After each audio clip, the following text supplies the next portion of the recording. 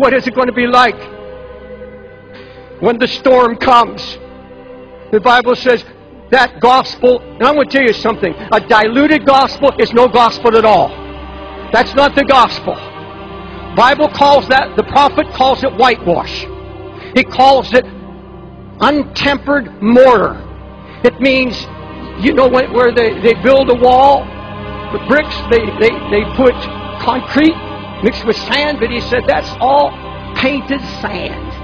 And he said a storm is coming. And God said, I'm going to blow against those walls.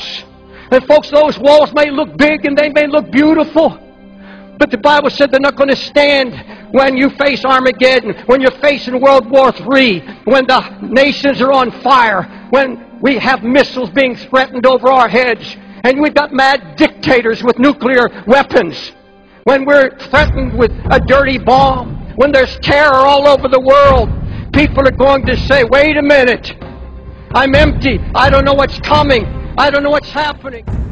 This is the King of Kings, and He's the Judge of Judges, and it's the Tribunal of Tribunals, and there's no court of appeal after it. The verdict is final. He's on a throne of justice. Shall not the Judge of all the earth do right?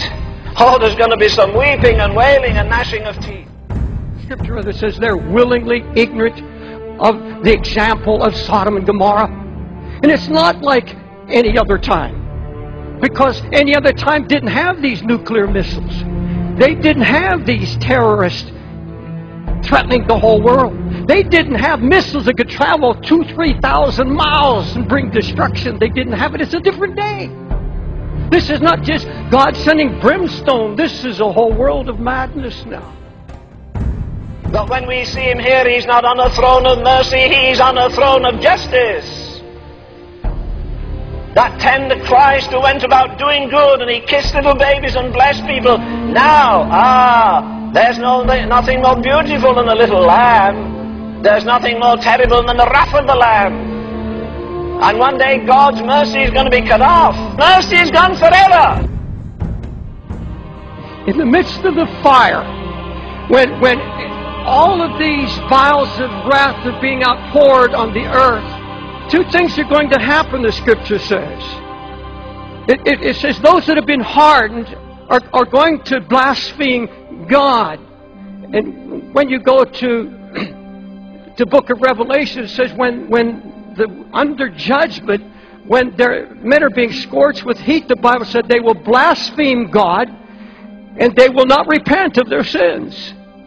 And there are going to be multitudes hardened to what you see. Their hearts are going to fail them for fear, and rather than turning to the Lord, they're going to turn to their sins and go wild, and they're going to despise God, and they're going to blaspheme God.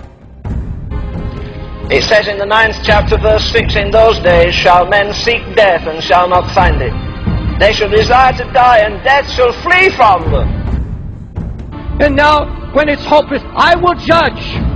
Yes, fire is coming. The storm is coming. But in the middle of that storm, it's going to be so obvious that God is behind it. No man can do it.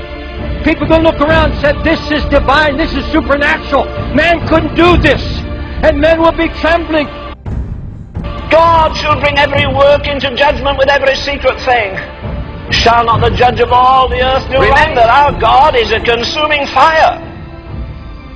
Sure, God is love. But God also is a consuming fire. The Word of God says there's going to be a judgment of living nations too. One of the most famous preachers in the country called me at nearly midnight and said, you know what, I've come to this conclusion. God Almighty's already taken His hands off America. For the simple reason we've had so much light and rejected it. When the truth and the gospel has to be heard and preached in its absolute fullness.